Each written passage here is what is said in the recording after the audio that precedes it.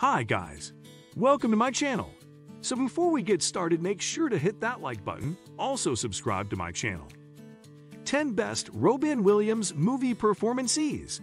So make sure to watch the full video. Robin Williams has been considered to be one of the greatest comedic performers with a legacy that immortalizes his most praiseworthy work. He originally found his fame through stand-up sets and the televised sitcom Mork and Mindy, which expedited his career in the world of entertainment. He turned to film after breaking into television, which brought about some of his most memorable and iconic roles. 10. Insomnia, 2002. This little-known film was directed by Christopher Nolan and pairs Robin Williams with Al Pacino in a murder mystery that takes place in Alaska.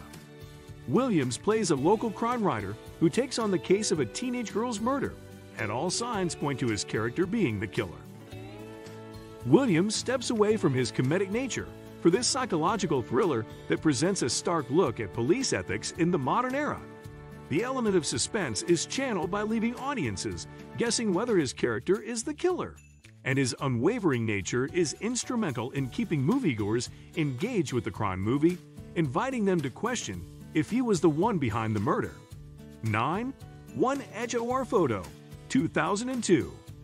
1 Hour Photo is another early 2000s, deeply unsettling piece that allows Williams to demonstrate that as funny as he may be, he still has the ability to get under an audience's skin and make them squirm with great discomfort. This haunting movie stars Williams as a retail store photo technician who is tasked with developing photos. His job is to look at hundreds of family photos per day, and his fascination spirals into an obsession with them.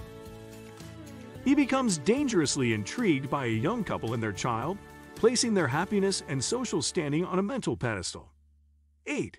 The Fire King, 1991. Robin Williams teams up with Jeff Bridges to bring a humanizing story to life. The tagline lauds the Fisher King as a modern-day tale about the search for love, sanity, ethereal mermen, and the Holy Grail.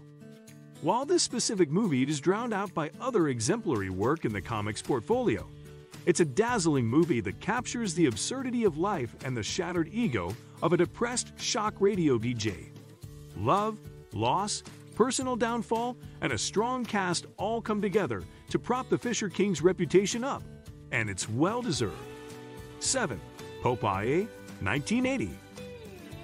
Williams' first movie serves as one of his strongest works and doubles as Robert Altman's stylized take on the iconic Popeye cartoon that can be most recognized for revitalizing the popularity of spinach in the everyday household. Altman may have been a questionable choice for a live-action adaptation of the children's cartoon, but skepticism was dismissed after the early 90s interpretation surprised moviegoers. Even while being buried beneath an emblematic makeup job, Williams brought Popeye's voice and mannerisms to life. 6. The Buried Teenage, 1996. Robin Williams starred in this adapted French film that values character over plot. His chemistry with Nathan Lane as two gay artists that participate in the drag scene is undeniable. As per his reputation, Williams knows how to ground each scene by merely being in the frame. The role may have been written to be flamboyant and outgoing, brash perhaps, but the actor exhibits a great deal of control and restraint over how he presents himself. 5. MRS. WBTFIRA, 1993. Mrs. Doubtfire is one of the most famous films commonly associated with Robin Williams, as he plays a divorced voice actor determined to see his children who are no longer in his custody. He dons the disguise of Mrs. Doubtfire and poses as a nanny, hired by his ex-wife. Williams improved so many scenes that there could have been many different ratings assigned to the film by the MPAA, which ranged from PG to NC-17. It was clarified by director Christopher Columbus that there was no official NC-17 cut of Mrs. Doubtfire, though he did acknowledge that Williams would produce 15 to 22 improvised takes. 4. Good Will Hunting, 1997. The film's just as beloved today as it was during its release. Robin Williams plays a therapist that's been asked to help a reclusive genius played by Matt Damon, and together the two divulge personal secrets and share debates over the meaning of life and death. Williams' strongest moments are found in scenes where he details the love he still has for his late wife, from their meeting to their grieving. This overwhelmingly caring performance unlocks new dimensions of Williams' abilities and uses loss to unlock an emotional epiphany. This well-crafted drama finds its draw not only through its psychological symmetries, but through Williams' own embodiment of the role that supports uplifting, poignant, and feel-good moments. 3. Aladdin, 1992. Robin Williams is the perfect choice for this high-energy, fast-talking, wish-granting genie that adds all the more spunk and flair to the Disney animated classic Aladdin. He faces constraints that might hold him back when it comes to live-action acting, and the wit is effortless through the power of his voice alone.